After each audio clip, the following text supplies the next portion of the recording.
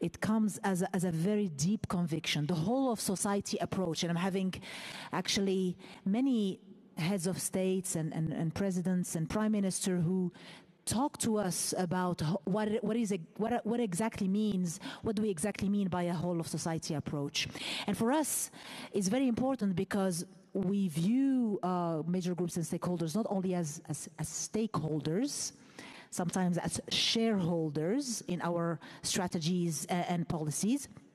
They bring in also additional knowledge and expertise. And as I mentioned in my speech earlier this morning in the high-level summit, we have the solutions, we have most of the solutions, and some of these solutions are actually coming from major groups and stakeholders if we give them the space to do so.